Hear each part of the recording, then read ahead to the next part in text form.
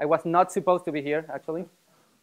The speaker that wanted to come here had an inconvenience, so I'm covering him.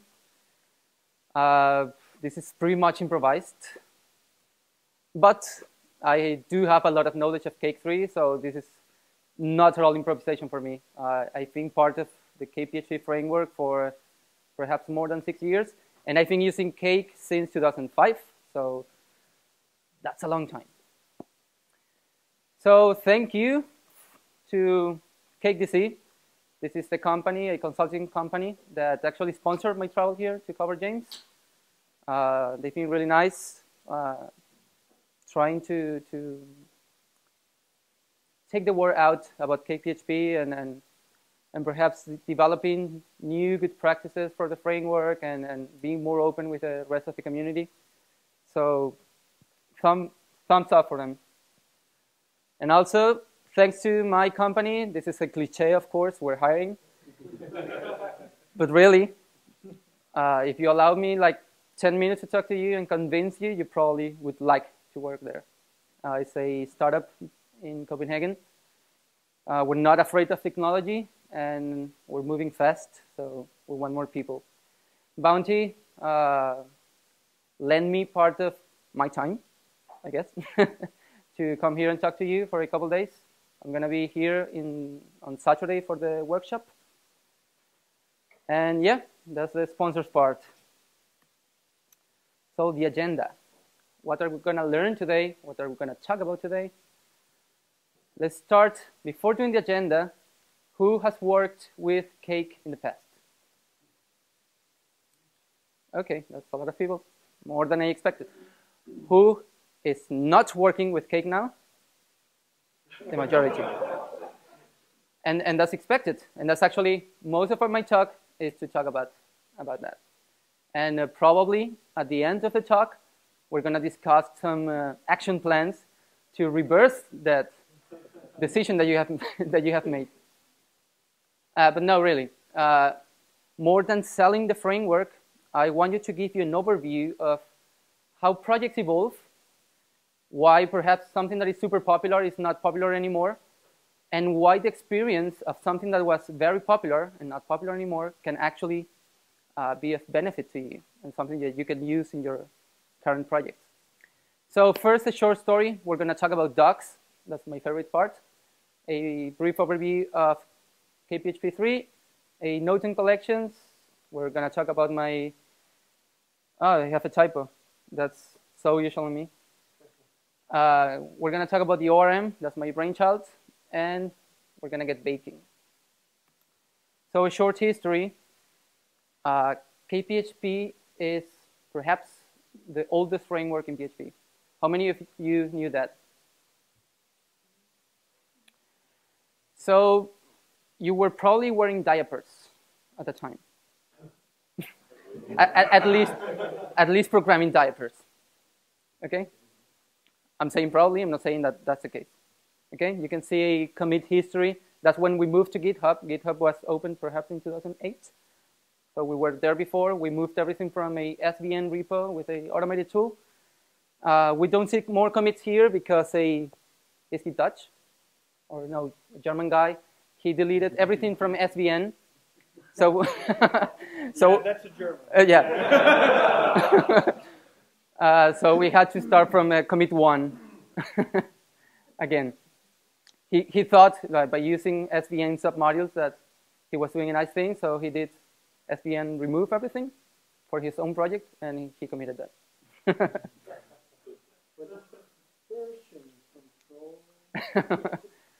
Yeah, it's not as good as Git now. So yeah, you can see that this is contributor activity by commits, number of contributors by time. Cake is actually increasing. So for something that has been going on for such a long time, it's impressive to see that it keeps going and going and going. And we could say that CakePHP is more than a grown-up now. It's probably a grandpa of the frameworks, or we could call it the oldest dog in the pack. And that brings me to docs. And we're going to talk about the type of docs. And we have the first type of doc, which is the fat one. So what I'm talking here may or may not relate to your favorite framework, may or may not relate to CakePHP as well. So the fat doc is one that all people make fun of them because they're fat. Don't do that. You probably got told in school to not make fun of fat people. Yeah, right? Don't make fun of docs that are fat as well. We have another type of doc, which is a slim one. No pun intended to slim PHP, of course. This slim docs are interesting and horrible at the same time. And we come to a point where you wonder, is this still a dog? What animal is this? Right? So there's another type of dog, which is a hyperactive one. It's like me, right? Look at me. I have so many shiny things to show you. So many new features. You probably know what I'm talking about, right? Oh, snap. So what is interesting is that, is that most of those type of docs, CakePHP has been in the past. And that happens to probably every framework or probably any software project out there. So there's a final type of doc as I see it. Oh no, that's not the final, sorry. There's a cool one. It's a variation of the new kit or the hyperactive one. It's do you know this character?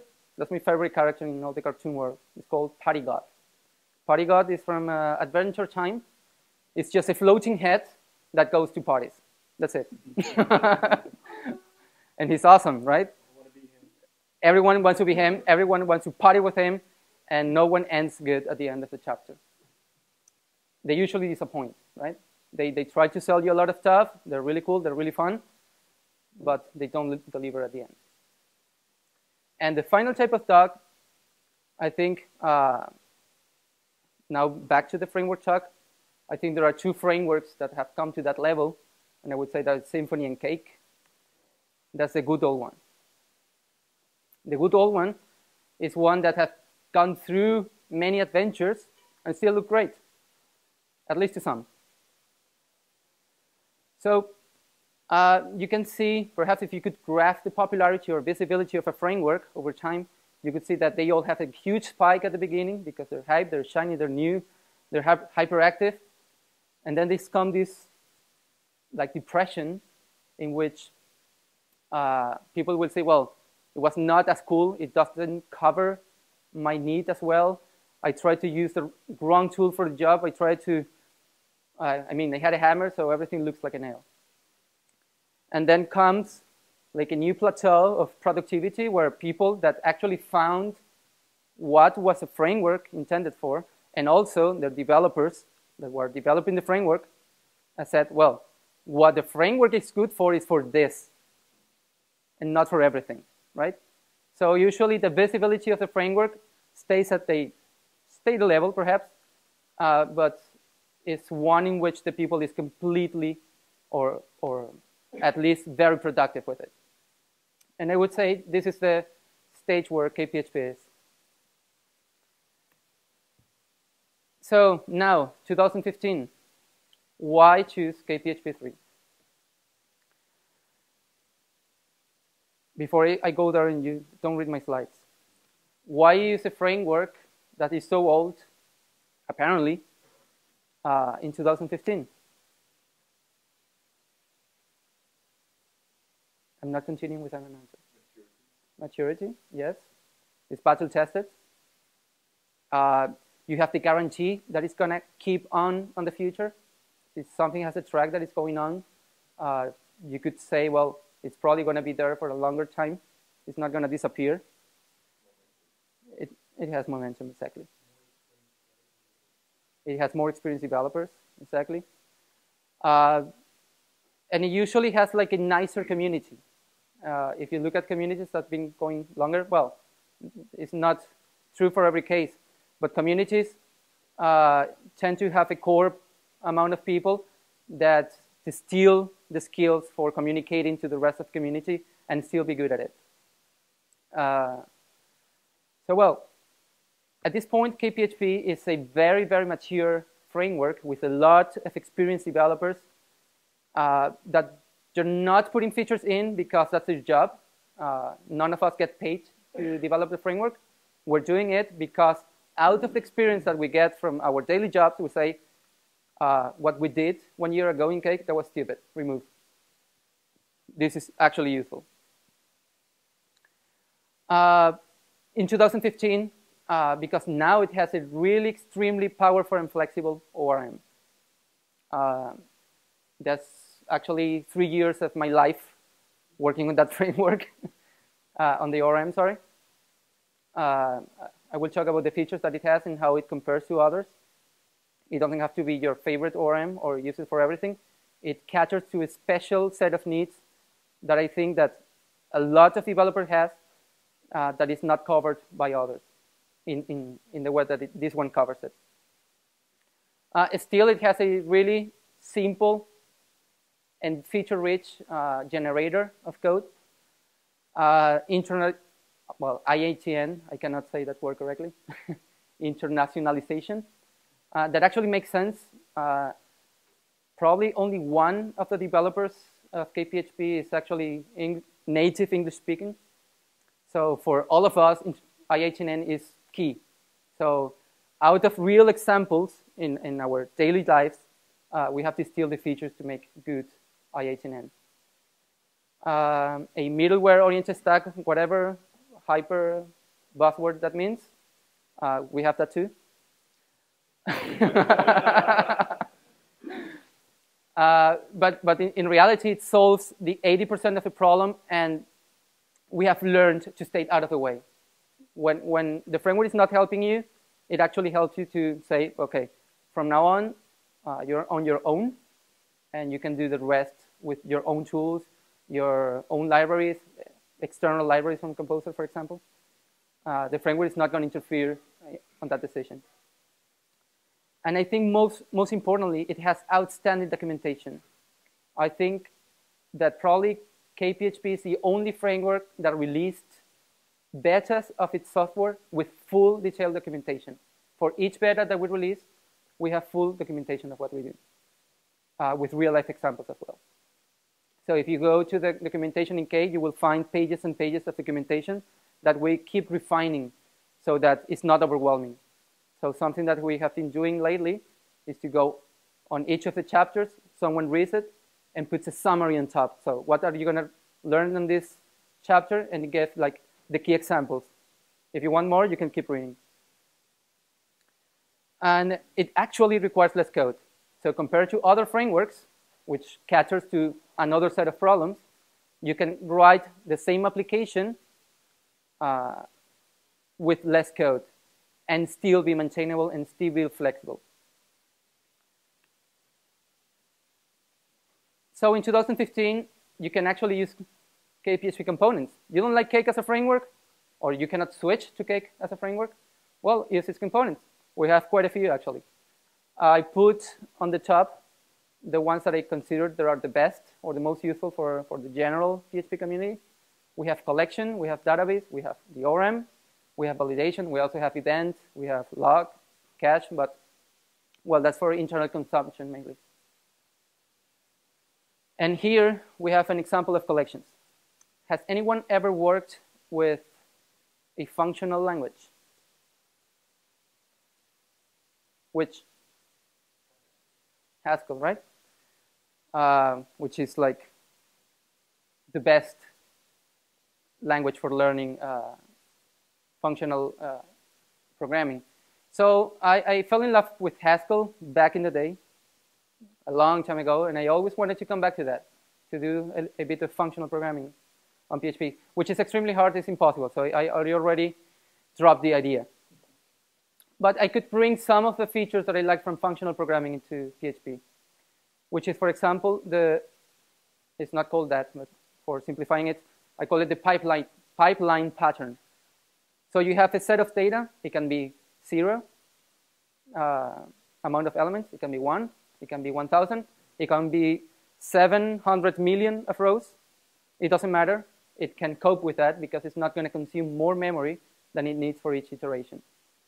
So the collections library in PHP, in CakePHP, brings that in a very simple and intuitive way in which you can use these patterns. So here, for example, you have an array. This suppose that it comes from the database. It's just a few rows. And you want to group those rows in 3 levels, first by the parent, then a key value, ID, and name. So with that line of code, you can do that. And it does it in a way that it doesn't consume all the memory in the server if you have millions and millions of rows. Or for example, you can do functional style CSV generation. I do this every day in my job, so I actually needed this. This is a simplified version of a live working code. I select, I think in that table, in this example, there were 100 million rows tables. I needed to generate quite a few CSV files.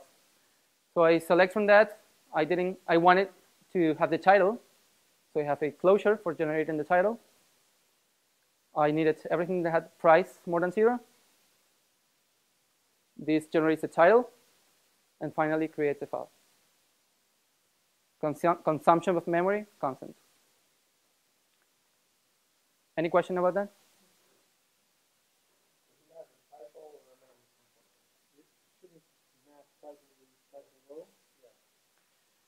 Map title with, sorry? So yeah, sorry. I wanted to make it more easier to read. I renamed this variable and I didn't rename here. Sorry. Yeah, good eye. Another question that is not related to typos.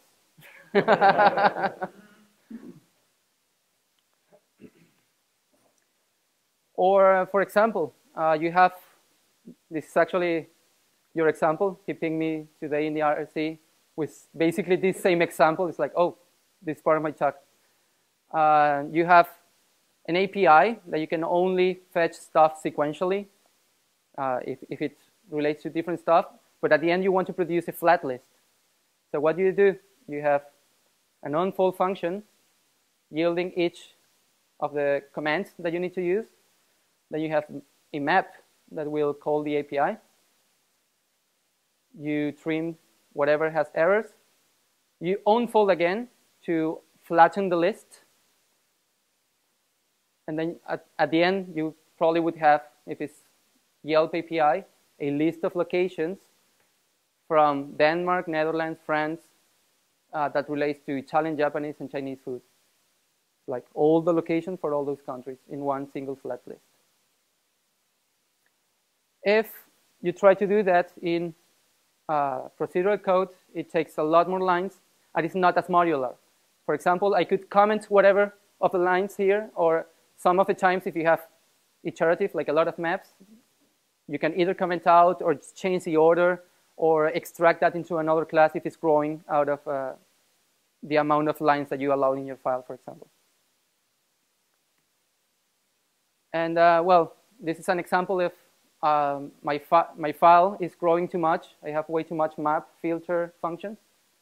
So I extract away some of the functionality into callable classes. And the code becomes extremely readable at the end. So you know that you have a collection of articles. This one implements like a bad ORM where you have lazy loading. Basically, well, for each article, if there's an author ID, then find the comments and inject into the article. The cool thing about this, even though it's a bad example, is that it does it once at a time, and it doesn't do, if you have 100,000 articles, it doesn't do 100,000 queries at the beginning of the script. Do you understand how this works, or going too fast? No? The jury out there? Good. Well, for example, in this example, you can see that no queries have happened at this point. So collections only return collections. They don't do anything. They just return a structure that when you start iterating, it will, one at a time, pass it to the handling functions. That's what keeps the memory constant. And it also has a lot of useful real-life methods. For example, you have a database structure that is like a tree of comments, but you have a flat because it's a relational database. So you call nest, and it creates the tree structure. You have the tree structure, and you want to put it in a flat list in your HTML, then you call this nested. You have millions of rows, and you want to stop at some point iterating, called stop when. An index by, and you have match for searching, you have append. I think it has like 50 methods, the collections library. Try it out. Just composer, CakePHP/collection. I think it's worth a try. And yeah, as I was saying, collections are like a pipeline of workers. So nothing happens until you iterate the next. So if you're familiar with how iterators work, you probably know how this works internally. So any questions so far? Is this boring to you? So let's jump a bit to the ORM. Before looking at examples, look at me. What ORM do you use, if any? And perhaps cite one of your favorite features about your ORM and why you use it, if you were forced to use it, do you hate the ORM? Is it difficult to work with sometimes? They all are. So, Propel. Do you like Propel because?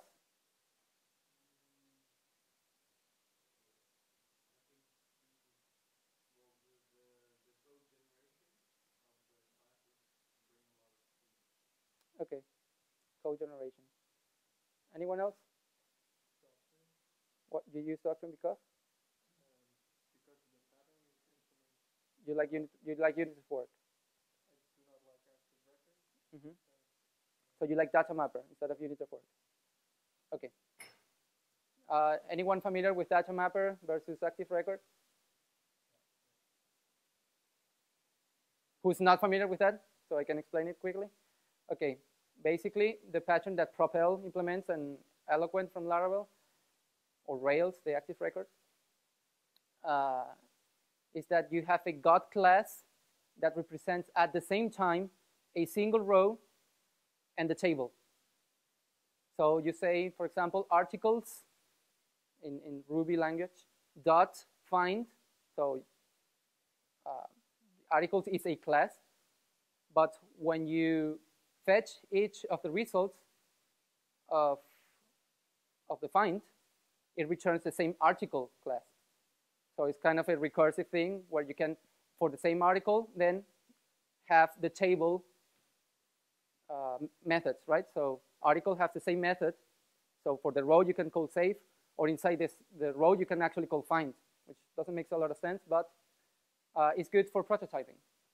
I use active record for prototyping. Actually, Cake, in the beginning, had a very ill implementation of active record with the tools that PHP provided when it was PHP 4. So you can imagine. Data mapper, on the other hand, you have separate objects. We have one for table, and you have one for the rows, and they usually don't know about each other, especially the entity, which is the idea of a row, or an abstract idea that can be persisted in the database, doesn't know anything about how it's persisted. And unit of work, which is a pattern that you can put on top of data mapper, is one in which you put all the entities inside this unit of work, inside this bag, and you call the unit of work figure it out. Figure it out means like there are entities that need to be saved, some need to be deleted, some need to be updated. Do it for me. Has anyone else tried Doctrine? How does that work for you? It works well. So far, so good. Better than what's out there.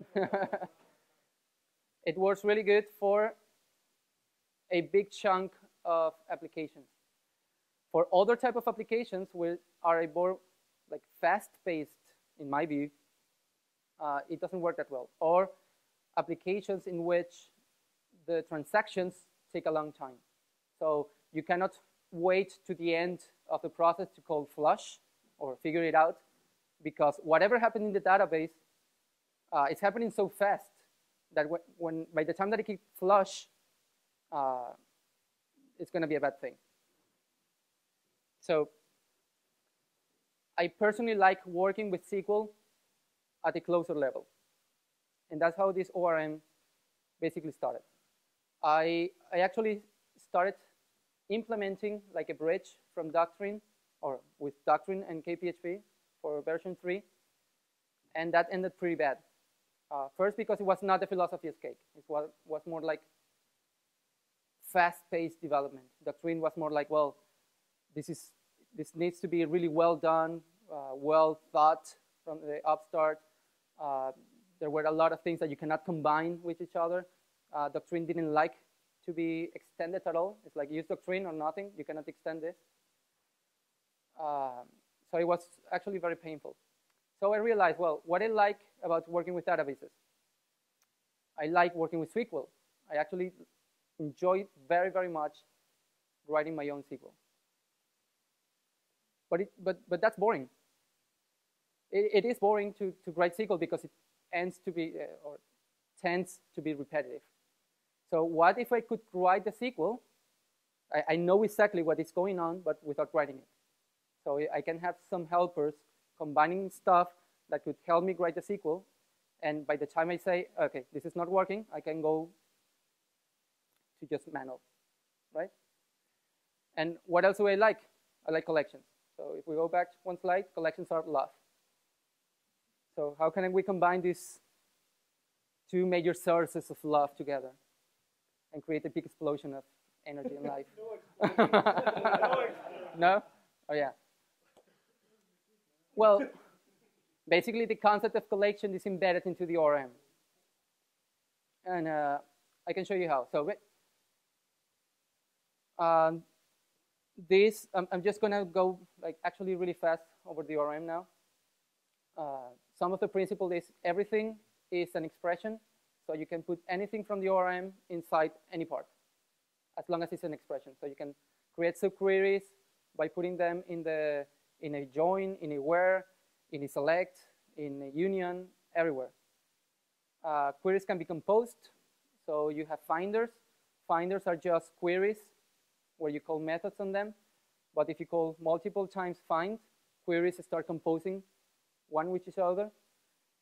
Queries are also collections. So this is a collection method, each. You can also call combine, nest, least nested, unfold, etc. And queries, well, basically here, queries also embed the concept of future work. Let me see if I have an example here. No, this is not the best example.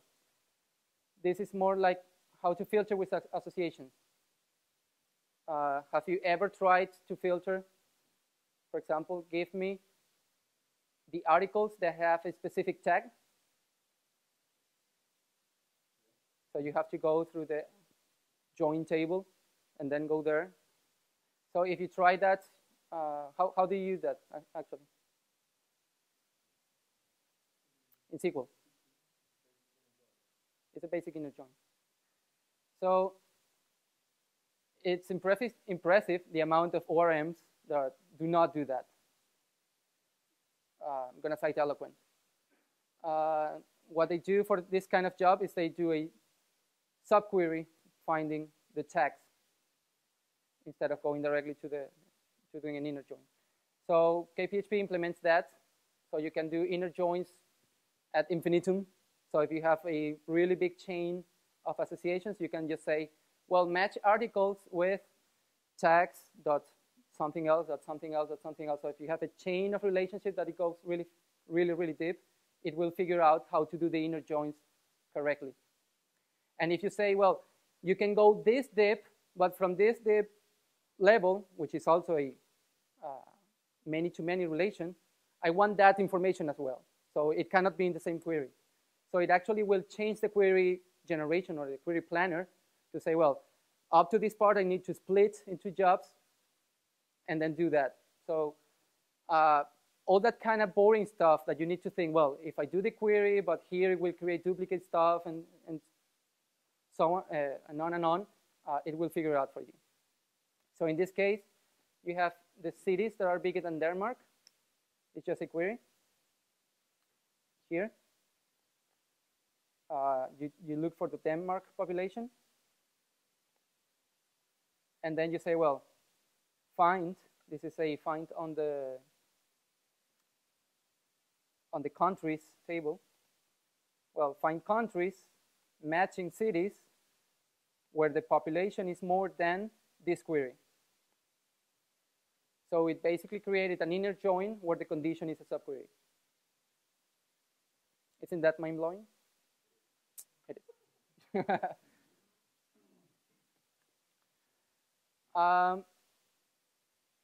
And something that I was talking about before is that queries embed the idea of future work. So when this query is fetched, I want it to be grouped by something. So you actually can stack groups. So when you call a query, find something, find something, find something, if each of them say, well, in the future, when this query is fetched, the results, they will need to be grouped, sort by, combined, whatever, logged, reaching into a CSV for whatever. So you basically just call format results. There's also a method called MapReduce for doing future work. And you do whatever collection method you need to generate the final stuff. So basically when you do the find in continent groups in a table class, and you fetch the results, you get this instead of entities. This is in JSON notation just for brevity. You get it right. And for example, you can stack future work. So for example here, find in regional groups. You create one future work format results. You first group by. And then you, again, add to the pipeline that for each of the continents that were grouped here, well, create a collection out of that continent group and group by region. And you have this result. Well, basically, it's only one query. That's a magic. That's a great magic effect. That I really dislike ORMs that do more than one query. So if it can do just one, I'm happy, because I could do it by hand, right? So why couldn't something automated do it? So in this case, it's just find. This would be this would be just a find on countries matching cities probably, and you do future work where it just groups by something.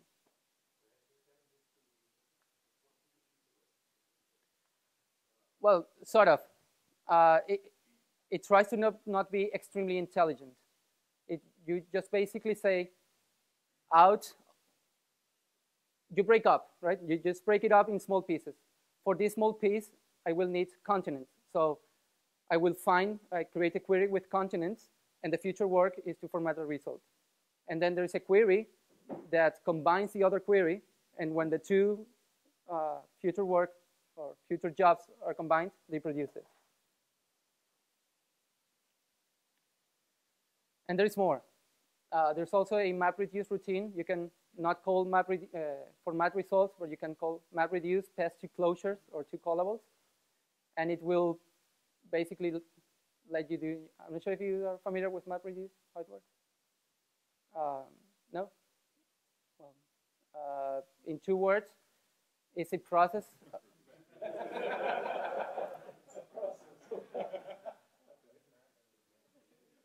In a few words,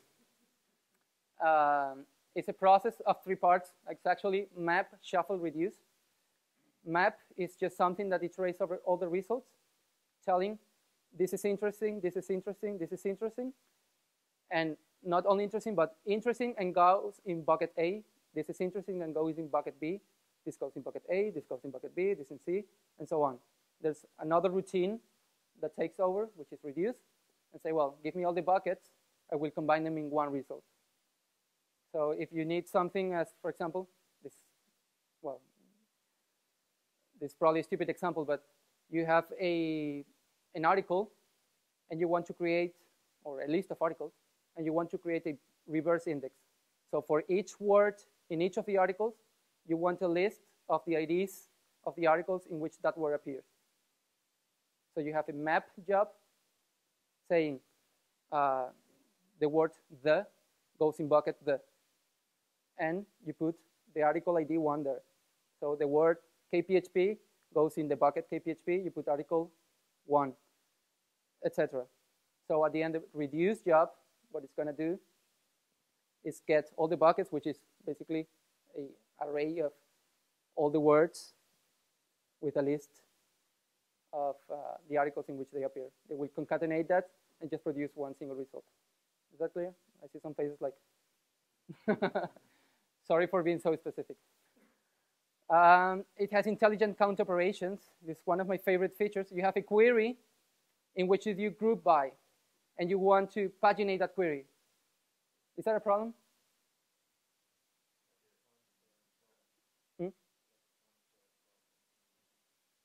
It is a problem, exactly, because you cannot basically select limit offsets in a group query. What you need to do is make that query into a subquery of the pagination. So PHP does that for you. Okay, CakePHP does that for you. Complex pagination one-liners, well, it figures out all those complex cases, like group by. If you cannot combine it with a subquery here, it just removes the subquery and puts it in another strategy. It has automatic saving of associations. I'm surprised at the amount of frameworks that don't do that, and I'm amazed at the amount of hours people spend on doing it by hand. If you have a form with, I'm talking about Laravel here. If you have a form, for example,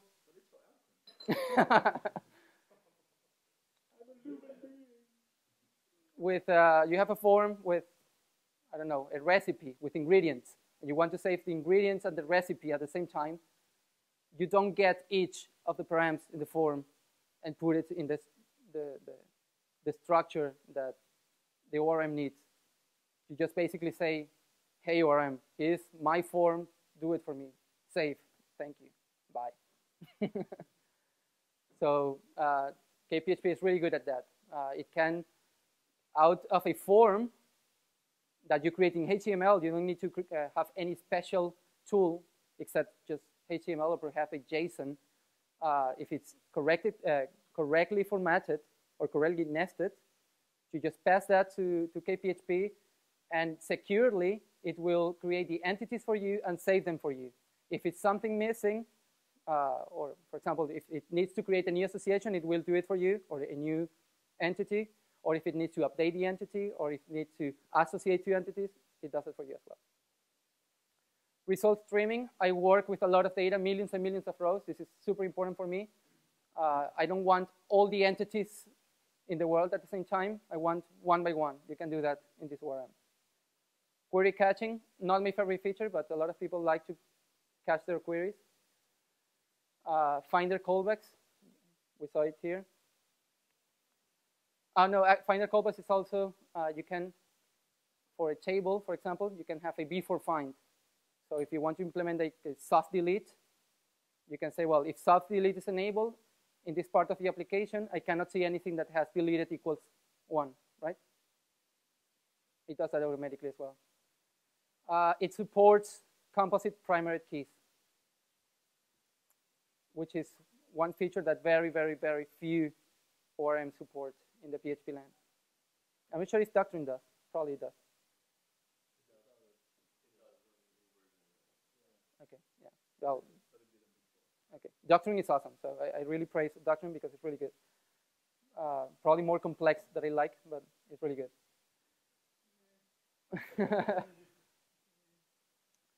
And one thing that I like is that it has method for finding in tree structures, which is something I work a lot with.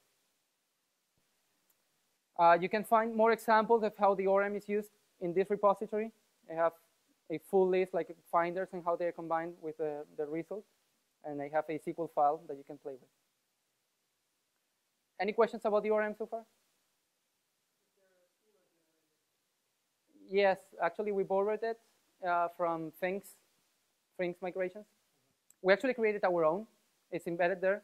We needed it for our fixtures feature. So if you do database testing, we just have a flat file where you declare, this is my schema, these are my rows, or this is where you can fetch my rows.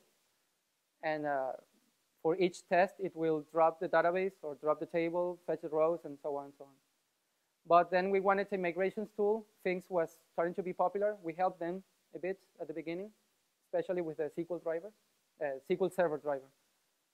And we're using that. So it has a schema generator using a third-party library that we tightly integrate into the framework. It's not like, well, use things and you're done. Like we integrated really good into the framework. So cool features from the framework can be used in combination with things. Before the baking part, another question about the framework, the ORM.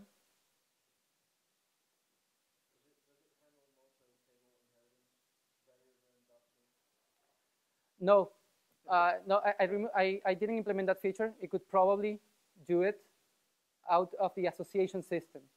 So one of the features in the ORM is that you can create special types of associations. So you create a class defining how something behaves, and it has all the methods that are called when hydrating, when finding, when deleting, etc. So it's possible, but personally I think it's a problem that is so complicated to do correctly that I don't want to go there. When I started doing database work, I think that was like, I need an ORM that can do that. But the more I have worked with SQL, the less I like that idea. Because you do table inheritance because you want your objects to be nice, or you want your objects to not repeat themselves too much, right? You solve the problem of programming in your language by changing your database schema. And that's not how it's supposed to work. You should have a really good normalized schema. And out of that, figure out how to represent that in your language, which is the opposite that doctrine does. Doctrine says, let's imagine that all the databases in the world can be represented as an object tree structure or object graph structure, which is amazing if you could do that, but you cannot. You cannot treat a relational database as an object graph, in my opinion. Does it support, or do you have any support for something like value objects, like embeddables? Yes, thank you for asking. One of the great features of the ORM is that it treats each of the types as something generic or abstract. So you can map columns to types. So you say, well, this column is a string in the database, but when fetching it, do it with this strategy. So for example, a stupid example is a string, but do it with a JSON strategy. So you have a JSON object. Okay, you implement different hydrators for different columns? Yeah, exactly. And another cool thing is that it integrates really well with the framework, so it doesn't just fetch good, it also saves good, and also marshals good, which is the aspect of some ORMs that is not covered. So you have a form with, for example, a date, and the date needs to be localized because people want localized dates. So you post that, and the hydrator or the marshaller for that column knows, okay, we're using this locale in the system. I'm going to parse that in that locale and convert it to the value object, which is the date time. Does it also work with multiple columns? So let's say I have a start date and an end date, and I want to have a period object. Can I tell it, okay, hydrate the start date and end date as one object? It cannot, but I'm working on that because it's a common feature that I want covered. Because that's where doctrine goes up. Even in 2.5? Yeah, embeddable doesn't do that. Okay. Well, I'm working on that. It's a complex problem. But one of the ways I think it's possible is not with hydrators or special type of columns, but with special type of relationships. For example, if you have a money value object where you have the currency and the value, and you need to fetch the currency from another table, you implement that as a special association. So it's a complex problem, but I'm working on that actually. Yes. Does it rely on like runtime inspection, or does it use a lot of like code generation, like I like about Propel? And maybe related to that question, are there any benchmarks like to relate the speed of the ORM to other ORM like Doctrine or the Propel in those? Okay, well, the first question. Let me start with the second one, the benchmarks. There's a person in the team that is working on a benchmark repository, benchmarking ORMs for PHP. I don't have enough. What I like doing is actually compare it to myself. So is it better than Cake2 in speed? Cake2 was super simple, right? You just direct results from PDO, here you have like perhaps a bit of more of looping. So beating that is really difficult. And the fun part is that it's almost at the same level, which is pretty impressive considering that it needs to compare two objects, it needs to cast the value objects, and it has a lot of iterator magic in the inside. So it's almost at that speed level. So I would consider that a major achievement. I don't have comparison to other projects, but I would say that it's 80% confident that it's faster than Doctrine. Doctrine does more work, that's for sure. Work that is optional in KD. So if you want that amount of work that Doctrine does, you can have it, but it comes at the same cost. And your first question was? About the code generation or the runtime inspection. It doesn't do runtime inspection. The only thing that happens at runtime is that it inspects the database. So if you say use the articles table, it goes to the database, finds the table that is called articles, inspects all the columns, and now it knows, okay, well, this is a datetime, this is a bar chart, this is a Boolean. That's all we know. That's cached, actually. So it happens only once. You don't need to co-generate anything. We have a shell that does that once for you for deploy. So if you don't want that to happen on each deploy, you do it before deploy. We have code generation as well. So you say, here's my database, create. Then it not only creates the table class, it creates the entity class, it creates a controller, it creates views if you want, it creates forms, it creates pagination, and you can have a REST API out of that if you want as well. But we don't need as much code generation as Doctrine does or Propel does, because we don't depend on the classes. You can just say new case run slash or run slash table. And you say, well, the table is going to use articles, done. It figures out everything for itself. Any other questions? No? I wanted to do this like kind of like live baking stuff, but we don't have time, so I'm just going to run over the slides so you can see how this works. Okay? Installing CakePHP is a line. You're already used to that. It's Composer. This is not needed anymore. Sorry? Yeah, this is, I did this part of the presentation 8 months ago. This part. And well, you just initialize a PHP server, like the built-in server, and you have this nice web page. Let me see if I can go to that web page right now. Here. Server.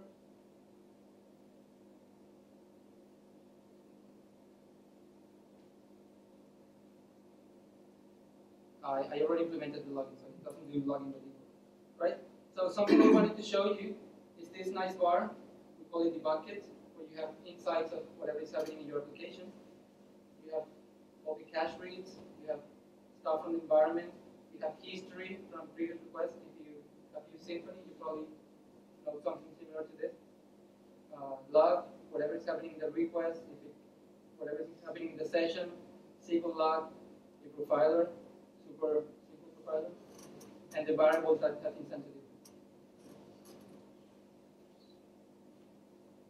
So using things, we create our database. This is our schema generation tool. We create our first two tables, bookmarks and tags.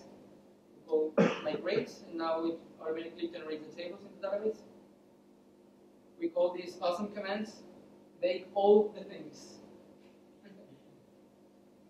And we basically have now a Crud application. You can create the users,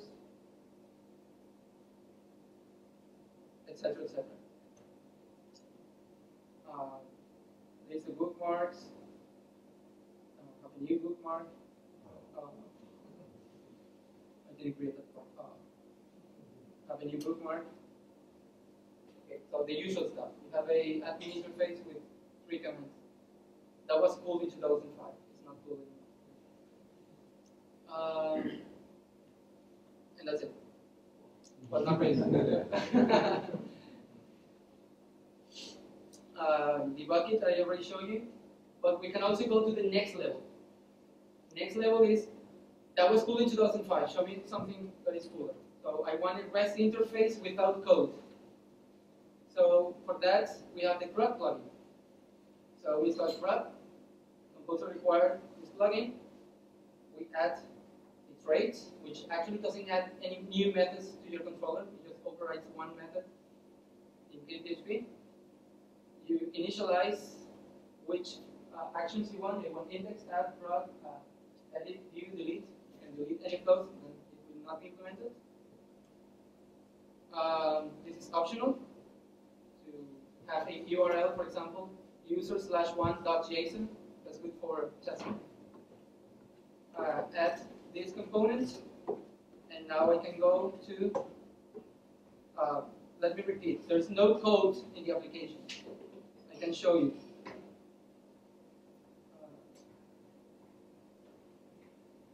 This is my user's controller. There's nothing implemented, there's no view, add, delete, add anything. There's no tags, there's no bookmark code, except for some customization that I'm going to talk about later. It all happens automatically. So for example, if I do bookmarks.json, this is for testing, you can request with application JSON header.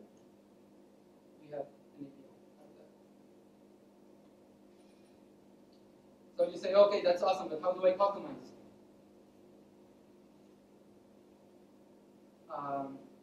Oh, something that is cool that I wanted to show is that your API has debugging info at the bottom. So that's all the queries that happen to create that request. And it also has pagination info. Here, and pagination, I didn't add that. Authentication, I'm going to skip this part. It's basically 2 lines. Hash the password, load off component. Now you have authentication in your API and your web page. This is a login action, quite simple actually. Permissions, just adding 1 class. I'm not going to talk about that because some restrictions.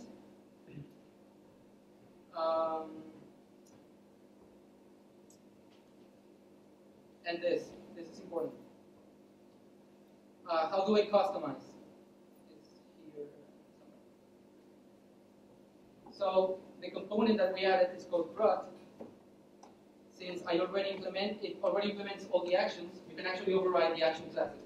But it exposes a lot of events that you can hook to and say, well, before finding any bookmark, I always want the text on the bookmark. So you say, well, to the query contain the text, which is the eager loading for text. And before paginating, I want to only show the bookmarks of that user ID. And before you save, I want to make sure that the entity user ID is always the logged-in user. So, I mean, it's 2015, all the Crud stuff should go away, right? It's so repetitive that no one wants to do this anymore. But every Crud stuff has custom stuff to do. Like, well, sometimes I need to put the user ID in, sometimes I need to add this, sometimes I need to put a special error message. Well, we have callbacks for all that. Callbacks that come from real-life examples. And I maybe should stop and talk here. Not maybe that longer, because probably people want pizza. I'm going to have 2 minutes or have questions on this part of creating API, and then just finish. Is it all like regular structure for the generated API, like Swagger? It uses, I don't know what's the name of this, but whatever Facebook uses, or basically goes to the word at that time, is what it uses now, which is having a structure with success, a data with your results, and whatever match information you have in that comes afterward. For example, you can have pagination, debugging info, error messages. For example, if you do error, whatever, JSON, you get stuff like that. Question more about general philosophy. Does it promote decoupled code? What is decoupled code? In your view? Well, something like dependency injection or. Okay, I knew it was something like that. That's probably the main. Okay. I am against dependency injection containers. Oh. At least a global one. Actually, CakePHP has many dependency injection containers across the code, but they're single purpose. So some work for tables, some work for components, some work for etc. Yeah, So yes, you can compose applications and decouple them from anything else by implementing the right interfaces and using the right injectors. yeah, that's not. I was not talking just about injection, but when you write your application, do you feel like you're being guided more towards decoupling than putting everything? You mean decoupling from the framework or No. from each other? It doesn't guide you to be decoupled from the framework because that is not our target audience. But it doesn't limit you. If you are confident enough as a developer and say, this part of the framework is, I'm too coupling, I'm sorry, I'm coupling too much to this part of the framework. It would be better if I had an action class, for example, that it's just receive a response and a request, and that's it. Then yes, Cake allows you to do that. But all the practices that we tell you to do is so that you can work faster. You have a framework, right? You cannot paint outside the framework because it looks horrible. That's why it's called a framework. It's not just PHP. But yes, if you see that your application is growing much bigger than CakePHP, it does have the way to do that.